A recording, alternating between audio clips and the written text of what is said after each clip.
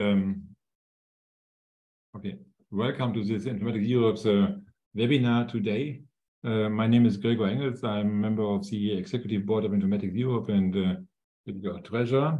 And I'm happy to have today Gerti Kappel here as a speaker in our webinar series on gender equality in informatics. We do this in cooperation with the European Coast Action, the UGAIN project, and maybe later more about this. So I welcome you all. I see at least one participant, maybe there is a second one. And anyway, we are happy to have you here. So a few words about Informatics Europe before we start with the talk by Gerti. So we started in 2005 with our organization. It is an organization which is intended to bring together informatics leaders, especially heads of departments, but also heads of research groups in computer science or informatics. And in this way, we represent the public and private research community of informatics and in Europe and neighboring countries.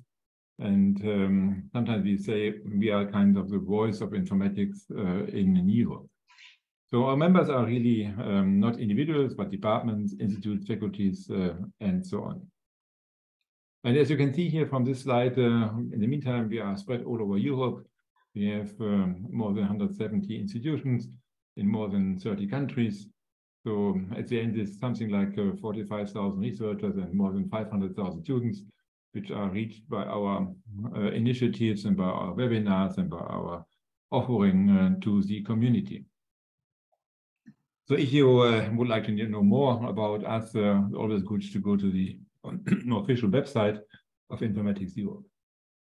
And if you are a member of Informatics Europe, this means that you are working in one of the departments who are a member of Informatics Europe. You are invited to contribute to the work we are doing. In particular, we have a lot of working groups, as you can see on the left-hand side, like for education research, for ethics, for women in research and education, the WIRE, the open science, about data analysis and reporting, sustainability and policy recommendations. This shows also what we are mainly doing. We are, on one hand, we are collecting data about informatics institutions, about graduate students or degrees and so on. There's a nice portal where you can find all this information. And we have topics, hot topics in computer science informatics, where we have working groups and people meet there and discuss and write reports and so on. So we closely work together, as I already mentioned, with the UGAIN. We are even coordinating this European Coast Action. And we have some other projects you see here. And especially also in the education area, we work together with Informatics for All. We are even a member of initiator of this. And we also work closely together with Vienna, with the digital humanities, with Hannes Wertner, who is leading it there under the guidance of the dean of the faculty. This means Gerti Kappel. So as I said, if you would like to know more, go to the website and you'll find more information there. So really important is our annual conference this year in Edinburgh, end of October. This is the meeting of all these people who are somehow responsible for informatics in their department, in their faculties, maybe as research leaders, kind of family event where we have special workshops and for the leaders, but also for the young people. So we have this early career researchers workshop where we bring together people who are doing a PhD or even have a postdoc. And so they can exchange their experiences, they can discuss common ideas, and so on. We also are in close contact to industry because the people at industry are very much interested in what we are doing. On the one hand side, because we are speaking about innovative topics. On the other hand, we are educating people which might become later employees in this industrial context. So if you think about doing something really useful this year, then come end of October to Edinburgh to our European Computer Science Summit this year in Edinburgh.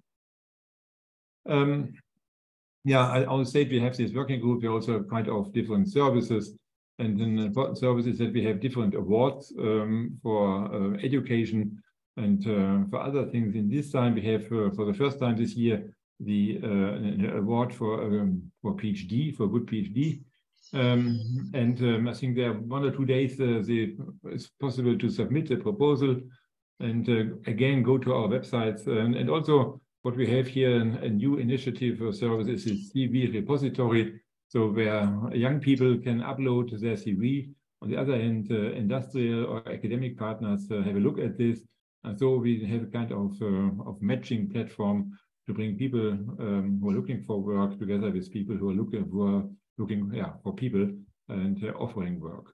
So you can see here different possibilities to benefit of the work we are doing at Informatics Europe.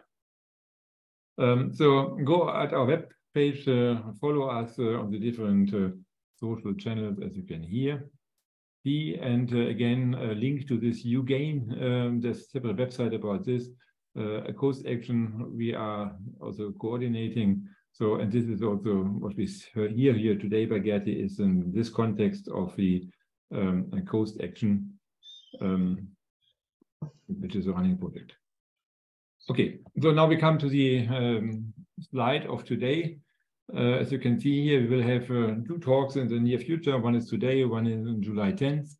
And so Gerti Kappel, so since some years professor at the Technical University of Vienna.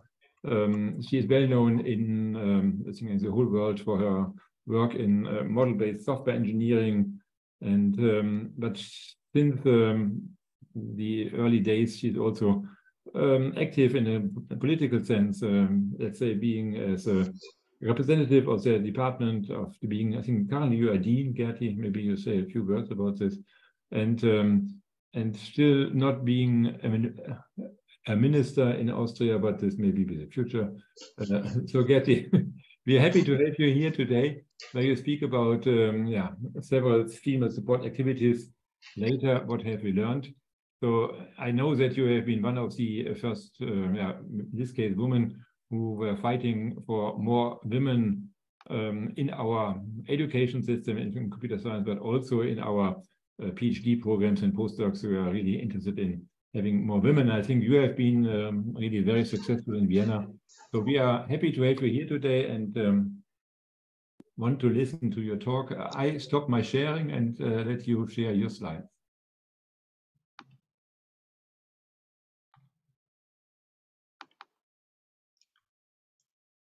So do you see my slides now? Yes, I see.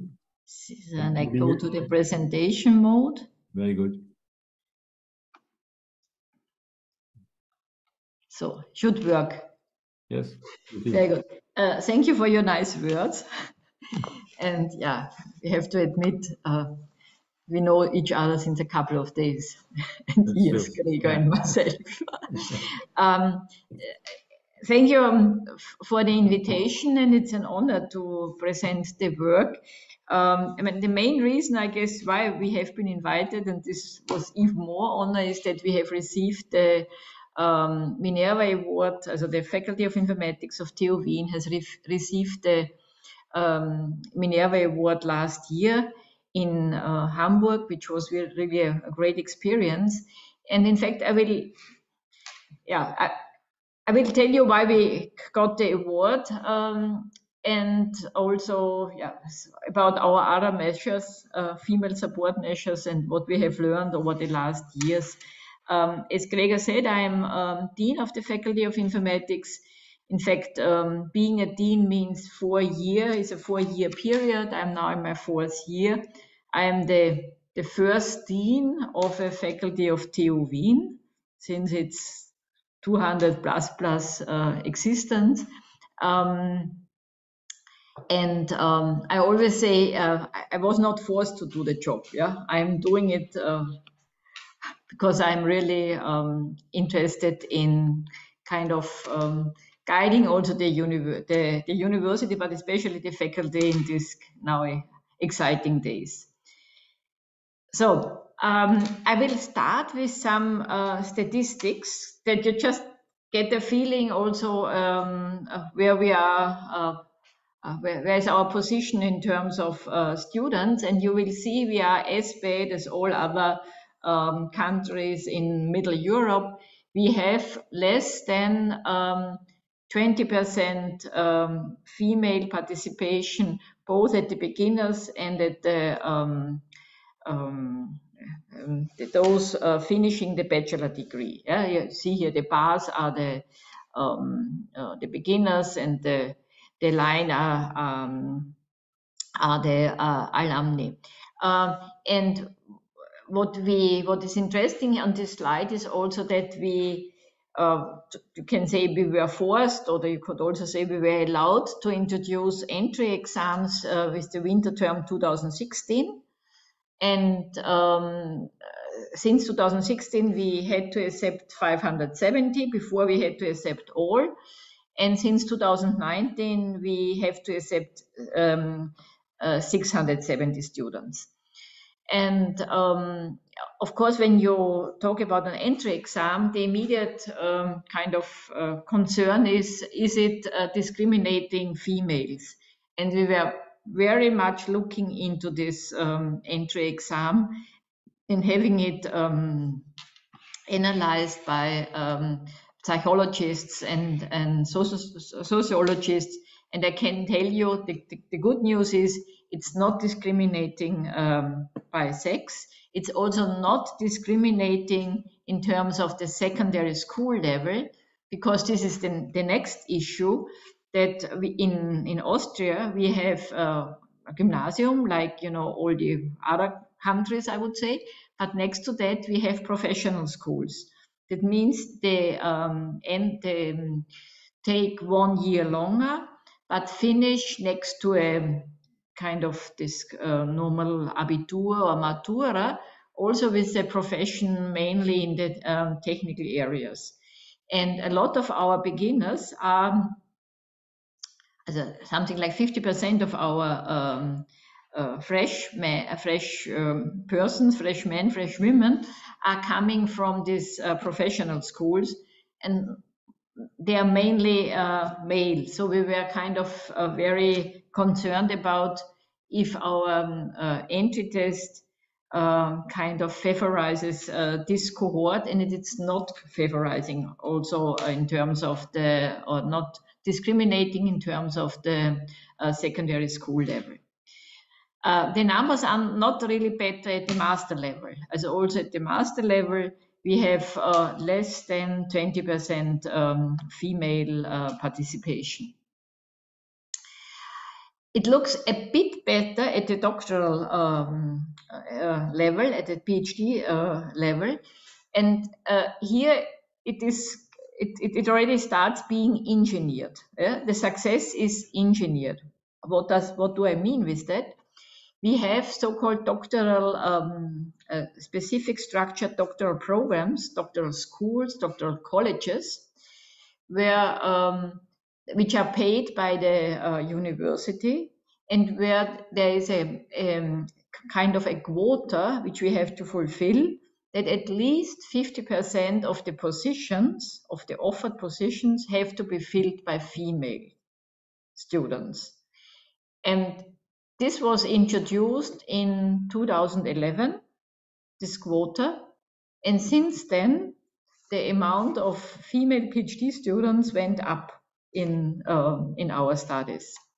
And I can tell you, because I was, you know, when I was young, I was always against quota, and I have really changed my mind, because as not only due to the experience with these female PhD students, but also with them, they are not kind of worse than their male counterparts. It's mainly the opposite.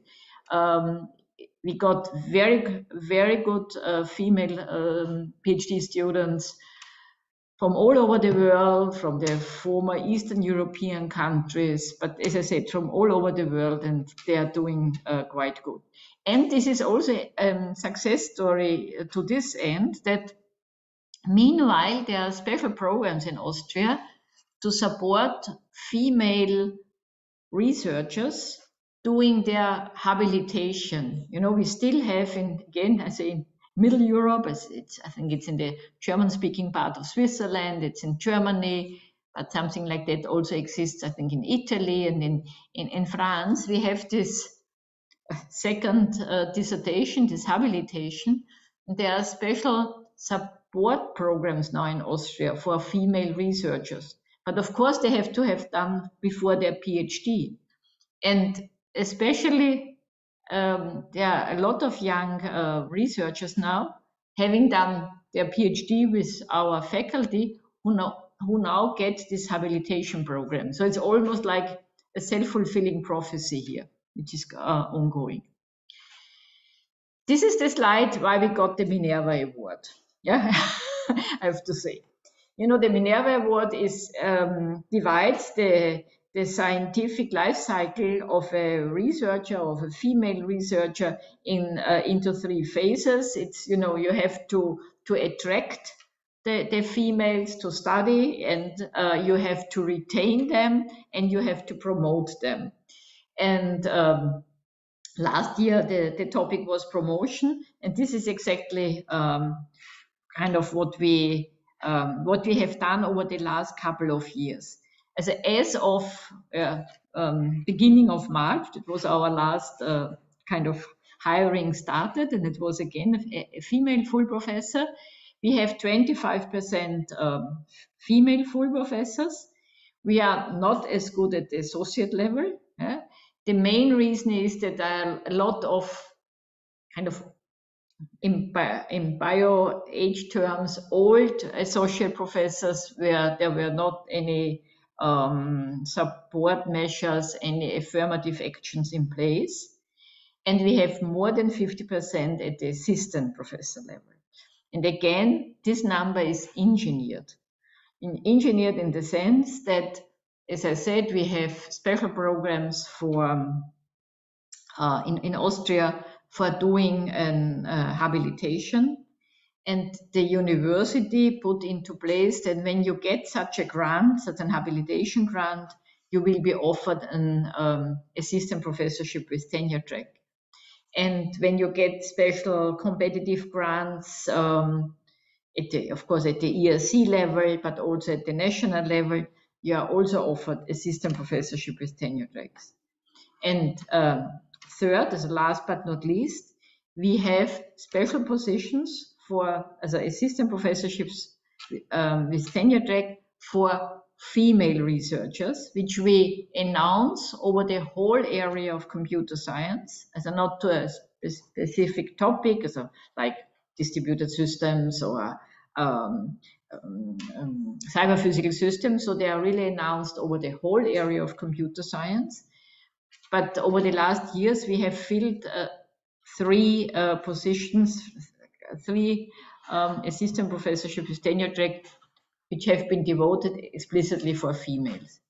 And I can tell you this already starts making a difference, because you can imagine that 7 out of 13, it means that there are really a lot of young female professors, assistant professors around. They are teaching, they are doing their research. So this makes also a cultural difference already. What happened so far? And the main reason why I'm kind of here in this honored position telling you all the stories is that I was lucky enough to have, in fact, 20 years ago, a female support program, in fact, the largest, I think, of its time in Austria, where the main goal was to get more highly educated females into computer science.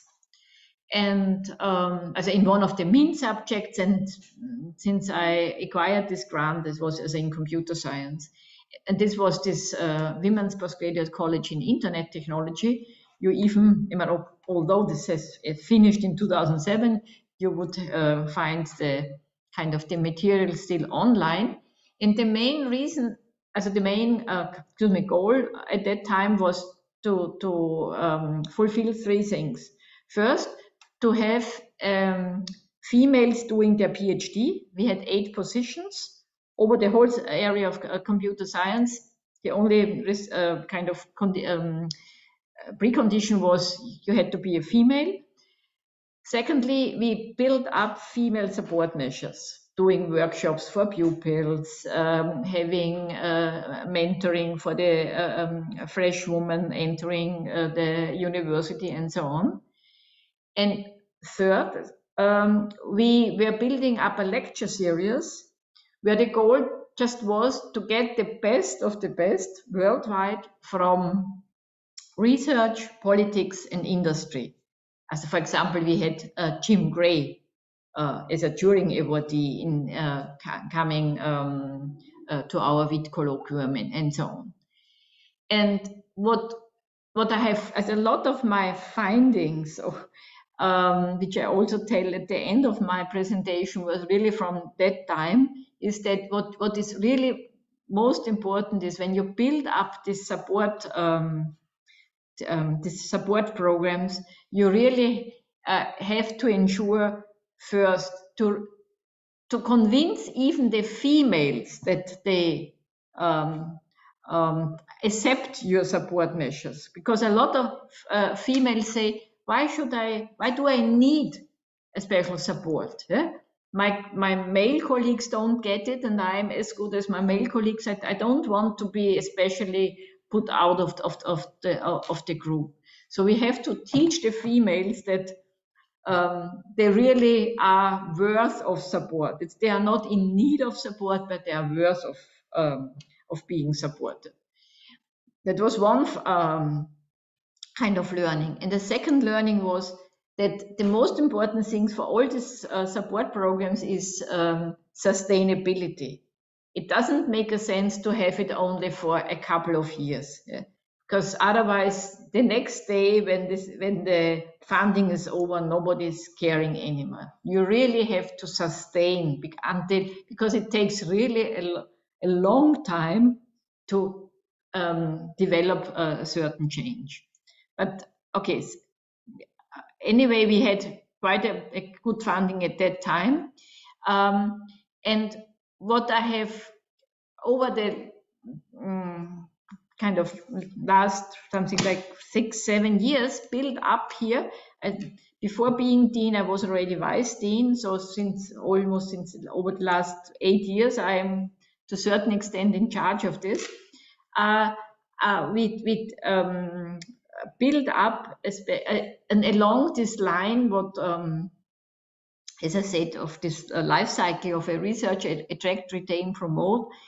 We build up at the attract level a special program for pupils, as for school students, and I will talk about that. We build up also, this already goes into this retain phase, special intro program, so-called bridging courses for those male and female who can't program, and we have some, I would say, lightweight measures for promotion and sensitizing in place. So most of the programs where we really put, in fact, also a lot of effort and money in, is really at this attraction level. Now you might say, and still we don't have more than 20% female students. This is also a learning over the last dozens of years. It's really very difficult to, although we have to do all these programs, it's very difficult to change our culture. We are still living in a very conservative school, family, society culture. At least I would say in Austria, I guess Germany is somewhat similar. But nevertheless, we really have to do this programs for schools.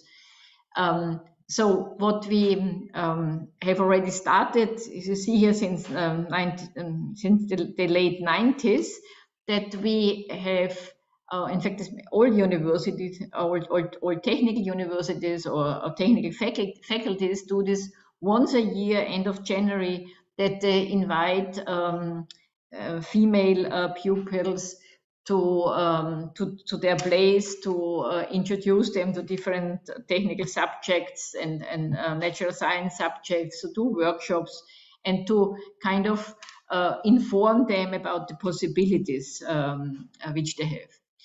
What we have already done in the 0 years, and we started again last year, is that we do special summer workshops for girls. So here last year it was this girls code together. You know, it's always this game with the TU for Technische Universität in the word. And of course, here the experience is that the girls are quite excited about it. Yeah, what everything, what the information they get, they just it's like you can put all the information on them, and they really take it and are quite fond of it. It doesn't mean, of course, that they then start studying computer science perhaps in a couple of years later. But I think one of the most important parts of these school workshops is that we really provide them with the excitedness of technology, excitedness about computer science, and that we also change the view on computer science. When you see here, it was done in a way of kind of computer science unplugged, and they had both about coding and artificial intelligence, and you see also this Boston Dynamics bot as a bit of mixed reality information. And I think especially nowadays, where AI is such a huge hype and topic, it is, I think, less difficult to attract school classes to this different kind of workshops. What we have also built up since 2017 in an online course for introduction to programming with processing. And, you know, 2017, this was 3 years before the pandemic. At that time, it was the very first MOOC of the TU Wien, as of this massive open online course. Also, meanwhile, this is almost, you can say, outdated, but it is still used as a kind of as the underlying material for our different bridging courses. And kind of last but not least, the main part, what we have built up as interface to schools, is a permanent exhibition called Abenteuer Informatik, as Excitedness Computer Science, which is from a colleague from the TU Darmstadt in Germany. And the idea here is really to provide really computational thinking, algorithmic thinking examples to the students. So it's about encoding, it's about shortest path, it's about complexity, it's about security, safety issues. So we have about 11 topics. Meanwhile, it has really further developed. We have topics also on artificial intelligence, the machine learning, neural networks. We have topics about ethical hacking, mixed reality, and kind of robotic programming. And what I just want to show you here with this slide is that although we have started with this exhibition in summer term 2019, of course, then was the pandemic, where there was not a lot of workshops. But last summer term, then last winter term, and even I have here the numbers only for this summer term, only for March, without doing any advertisement. This is really just by, you know, teachers are coming and they tell their colleagues and so on. We already had almost 4,000 students until the end of March visiting this exhibition.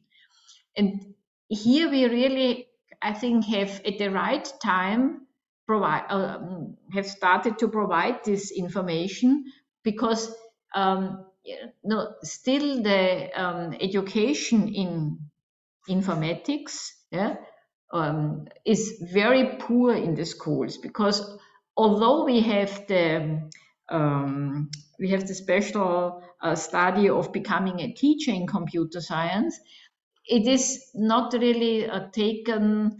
So there are not a lot of students who are studying becoming a teacher in computer science. And it means that there is not a lot of knowledge with the teachers still out there in the schools, and the teachers are quite happy that we provide this kind of workshops, and we also provide material to them so that they can then do homeworks, and so this is I would say this is really the most important success story from all the different measures we are doing. Yeah. I was mentioning that we have this MOOC, this massive open online course, Introduction to Programming with Processing. Processing is a preprocessor to Java, and it is mainly used for for doing some graphical output. So you can quite easily say you have you draw a rectangle, and then you let the rectangle kind of be multiplied and having it shown like a star, and so on. We started with this bridging course in the winter term. I have here the numbers only until to the winter term 2019, but it continues quite similar. And what it shows is we started only, first we wanted it only to be offered to females, but we soon realized that also we have male colleagues as a freshmen who need this information, because the main reason is, as I said at the beginning, depending on their secondary school they have visited, they either have some pre-knowledge about computer science or programming, or they have none at all. And so we also offered these courses to the male colleagues, but you see here in the ratio that mainly, from the ratio, more females than males are taking the course. The main reason being that most of our females are coming from a gymnasium or from such kind of professional schools, like where they have a lot of tourism or accounting, but not from a technical professional schools. And what we have realized as the effects on the first year and on the whole their study program is, and I know the slides are not the best here, but I just wanted to show is how this bridging course affects the amount of ECTS they do in their first year. And you have here the broad columns are, the first one is doing nothing, so that's 0 ECTS, and then 0 or the 1 to 8 and 8 to 16 and so on. And within one column you always have the left one is with the bridging course and the right one is without the bridging course. And you see when you, for example, look at 16 to 24 ECTS, 24 to 32 ECTS, it shows that when you have done the bridging course, you do more, as in percentage, more ECTS than when you haven't done the bridging course. Now you can see it's clear because when you do the bridging course, it means that you are really engaged. You want to from the beginning on, you want to kind of follow your study program. But nevertheless, it shows that providing this support pays off. The next slide is perhaps even worse in terms of the way how the numbers are presented. But again, just look at the left side is for females, the right side is for males. And when you look just at the left column, we have here here again, the left is with this bridging course and the right is without bridging course. And the green, the first line is all the students who started in 2016. The next line is 2017, then 18, then 19. And it shows the study progress. I don't know what your experience is. Normally a bachelor course is about 6 semesters, 3 years. Most of our students take 5 to 6 years. Yeah? So that means when I look at the in the last row at the students starting in 2019, almost none have finished in 22. But when you look at for example, the first row, 2016, is half of them, more than half of them, have finished when they have done the bridging course. Without doing the bridging course, they are just less than 20% who have finished. Again, of course, you can say doing the bridging course means these are the students who are more engaged, but we also think that, having this bridging course also helps the students to get to know others who are in the same situation. So a kind of a hidden agenda of this bridging course is that you have a kind of a network of peers from the very beginning on, which also might help to do your studies. So this were the program for kind of attracting. So it's mainly our school programs, all our workshops, and the bridging course. Concerning retaining the students, as I said, here it gets a bit kind of more on the lightweight area. What we provide is we provide especially special grants for female master students to become what we call research assistant, but at the master level. Yeah, they have not finished their studies, they haven't finished their master. They are not teaching assistants, so they are not kind of they don't have to support special courses, but they have really up to 20 hours per week.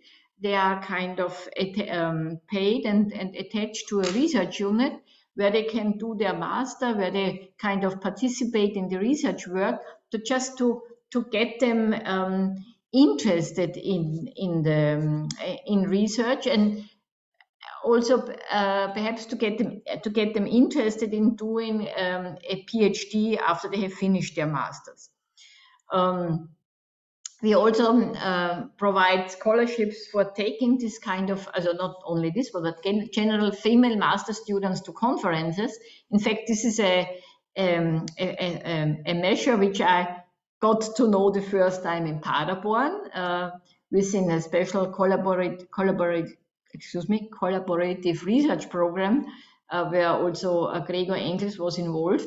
And I was really fond of this and kind of came home and said we have to do the same.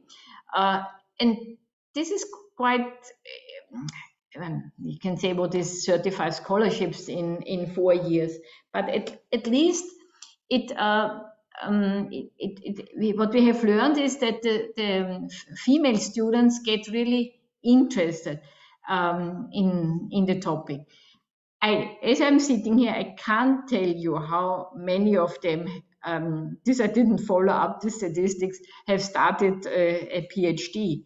But at least I think we have shown them how research might be exciting and how research works. We have special scholarships from supported by Siemens Austria for our kind of high potential female students. And as already said, in the doctoral colleges, we have introduced this female quota.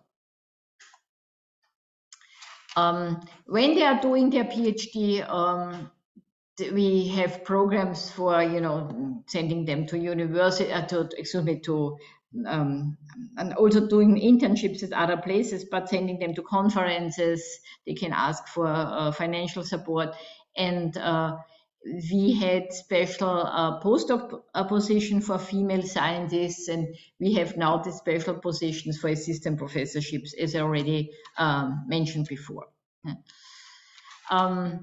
And last but not least, kind of this fourth kind of phase in this in the life cycle of a female or of general of researchers is, I think, also doing this sensitization. So getting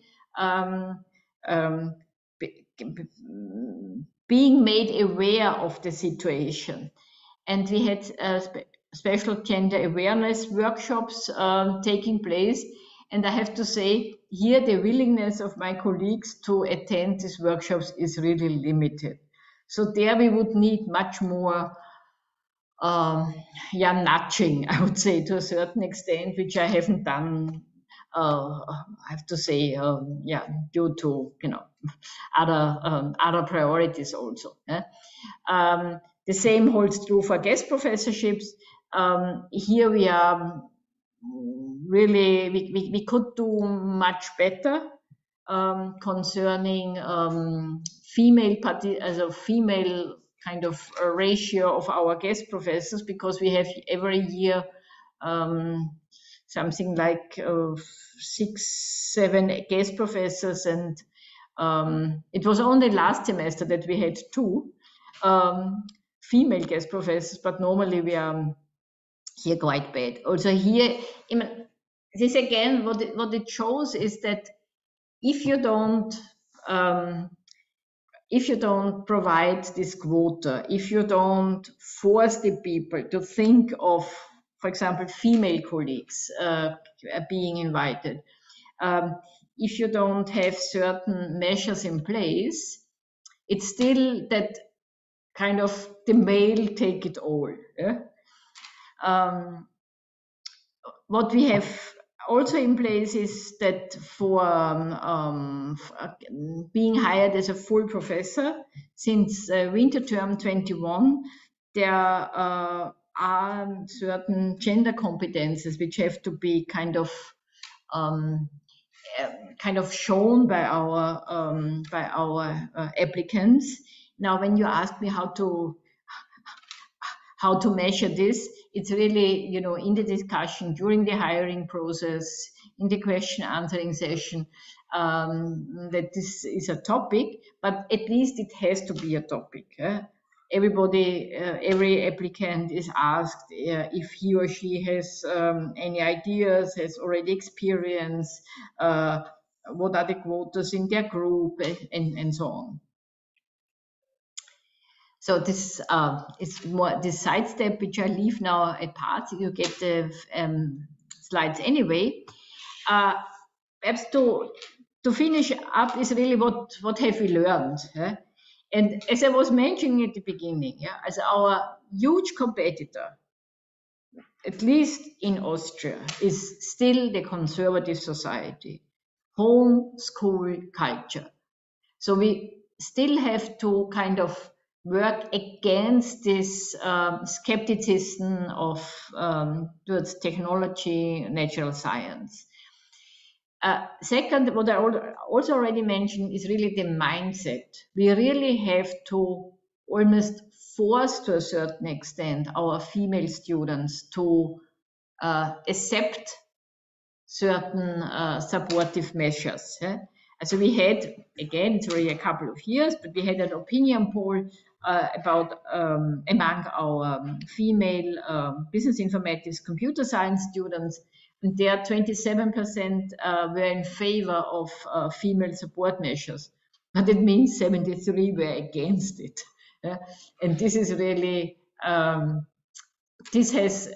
we have to work against this number, because it only shows that females think they don't want to be treated, especially because they are afraid that they are then perhaps even looked in a negative way on them, compared to our male colleagues who take everything what they get.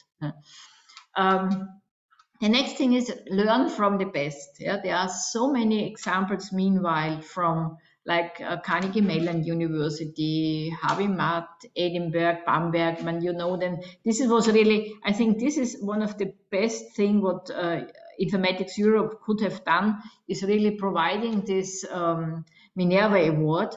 And by this, first of all, showing, demonstrating, and exhibiting all the good examples, and also putting them in front of the curtain. Yeah? We have to look at our curricula. So we have done this in the first year. We have, for example, introduced a special course on computational thinking in the first semester. So next to, you know, introduction to programming and algorithm data structures and algebra, they also have this course where they just get to know what does it mean solving a problem, what kind of you know, user experiences do exist, what is how is computer science changing our society, and so on. And we have to teach the teacher in the schools. This is really, at least in Austria, I think a huge problem is that the reputation of teachers in schools is not very good, which is really a pity, because I think they are teaching our future. Yeah? They are educating our future. And when I was in Finland, I had really an eye opener, because there I've heard, okay, our best people have to become teacher because they are teaching the future. And at least in Austria, it's sometimes, there are a lot of engaged and very good teachers, but their reputation in general they have in the society is kind of not what they would really deserve. And I think at this level we really have to change also. Also in the sense, like in computer science, yeah, there is this kind of this understanding, this mindset. If you are good in computer science, you do the real study, the real curriculum, and if you are not as good, you do the teacher curriculum, which is really weird. Yeah? Also, you could almost say it should be the other way around. So, so teaching and schools is an own topic. Yeah? What we need is role models, and I think here we have excelled. Again, I guess this was the reason why we got the Minerva Award, since we have quite a few full professors now, and we have all these assistant professors. This is really something where we can show to our students that we have, you know, at all career levels, we have males and females. They are worthy of support, as I already said. And what I also said is really this sustainability, and sustainability not only in terms of CO2 reduction, but female empowerment. Yeah? We really have to continue supporting our different female support measures, and this needs resources, yeah? Money and human resources. At TU level, one of the best things, and this is not a merit to our faculty, but it's a merit to the whole TU Wien, is really the kindergarten. I think, and this is for all levels, also PhD students, postdocs, but especially assistant professor level. Yeah? You need a very flexible childcare, so that you don't have to worry if, you know, when you have a later meeting, when you have an earlier meeting, that you have problems with childcare. Quite often our assistant professors are coming from all over the world, so they don't have family in their vicinity, and they really need this childcare support. So I always finish my this kind of presentations with for me it's really a hero, with Christiane Nüsslein-Vollhardt. She got the Nobel Prize in Physiology and Medicine in '95, and she has devoted a huge part of her Nobel Prize money to promote female scientists with children. Also she has devoted the money for childcare for female scientists. Thank you very much. Thank you, Gerti. A lot of applause you can't hear, but it is there. Okay, let's see. Of course, I can have some questions to you, but maybe somebody in the audience would also like to ask Gerti something. Just stop now here. Yeah. Okay, there's a little. But I can put it up again if it's necessary. Okay, thank you, Anna. Anna is saying great talk, Gerti. I suppose. Hi, Anna. So you know Anna? Yeah, of course. She has visited us a couple of weeks ago. Okay, very good. Anna, do you still have questions to Gerti, or you know everything?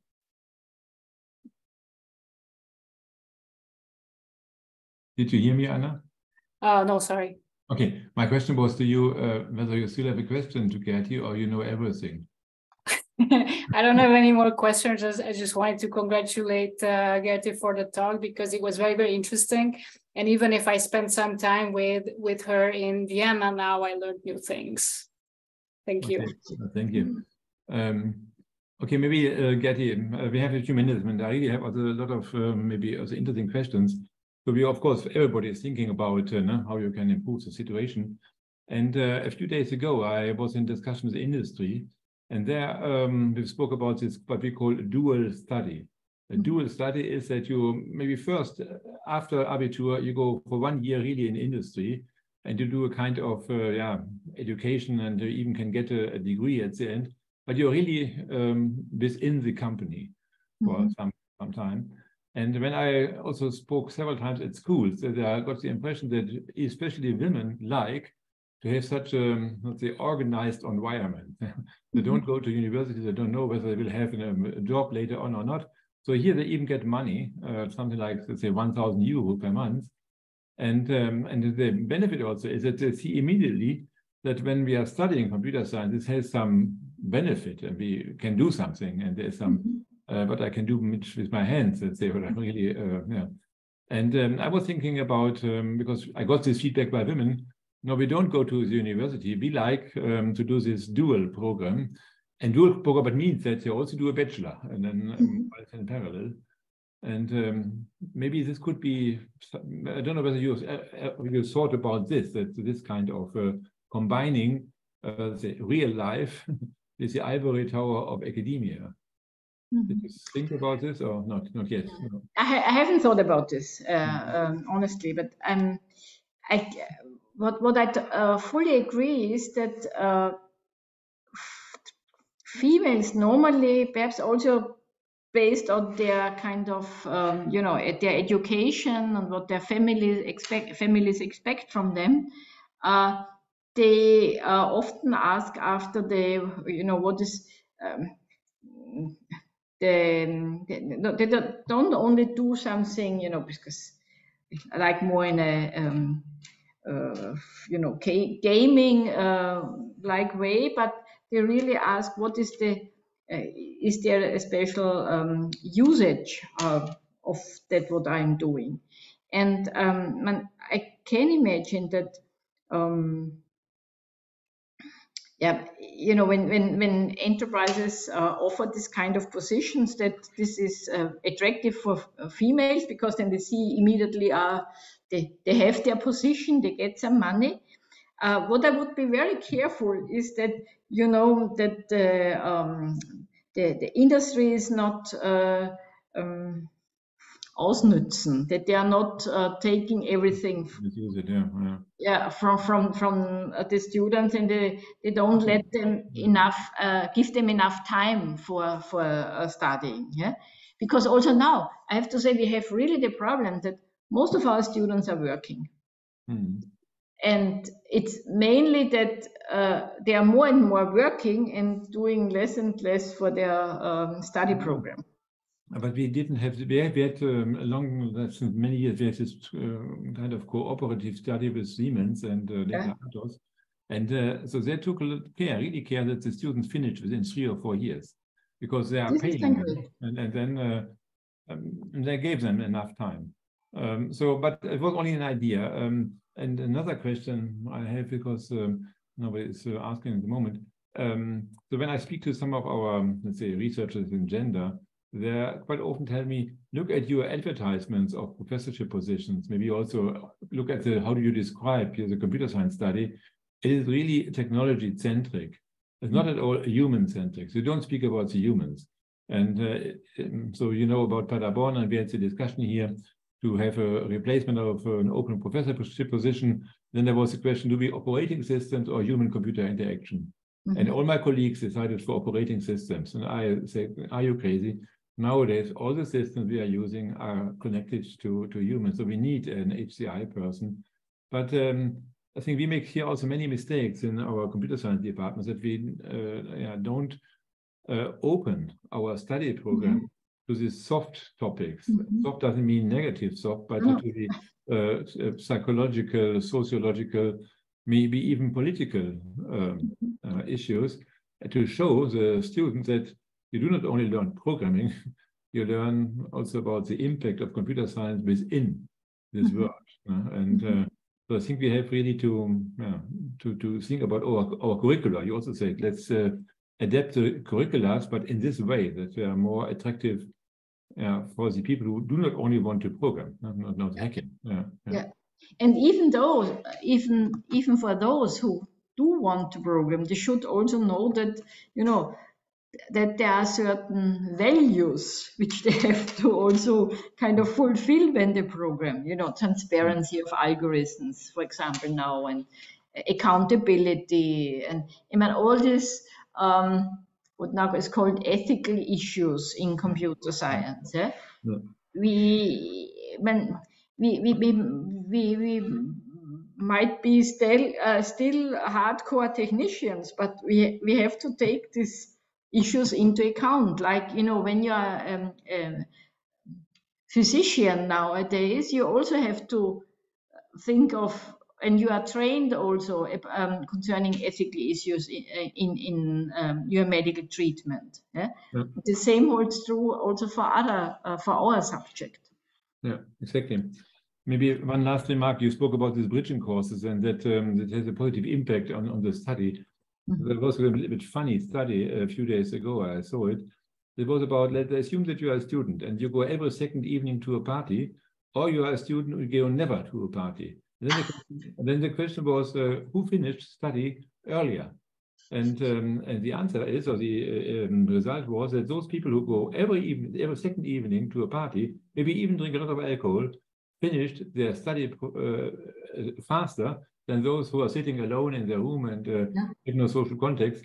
Because in this parties, they spoke a lot about the subject, and they are much better understood how everything is related. And they also had better networks, and they learned how to behave in social networks. So this means go to parties, Gerti, drink more, and then you have a more happy life. Yeah. No, this is a good advice.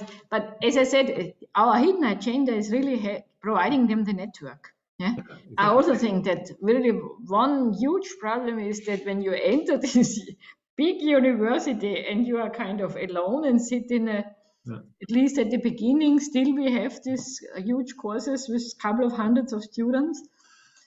Also post-corona we have it. You are kind of lost. Yeah. And here the party helps. And the reason also is that when you look at appreciation of our profession, so we get rewards for good publications, for a lot of funding material, but still only a little rewards for good teaching. So the Minerva Award is one try of Informatics Europe. But still, if you apply for another position, first they ask you how many journals and H-index and so on. And they ask you, did you also do some teaching and so on? Yeah. Okay. I totally agree. Anna, you still have no question? No problem. Okay, so nobody is there with any question. I think because now it's 6 o'clock, so I will finish now. Gerti, I was really happy to be allowed to listen to you, because it was really interesting, and maybe you do not know, but this will be recorded and somehow then brought on YouTube. So, and in 30 years we can look at it and say, Okay, in this sense, let me thank you again, Gerti. Let me thank you for the invitation. All the people in the audience. At least a few have been here. I'm happy. And but this will be seen later by other people, the whole presentation. So thank you again, and hope to see you again soon, all of you, in particular, Gerti. Okay. Bye-bye, Gerti. Bye-bye. Bye-bye. Bye-bye all together. Yeah, thank you. Thank you very much.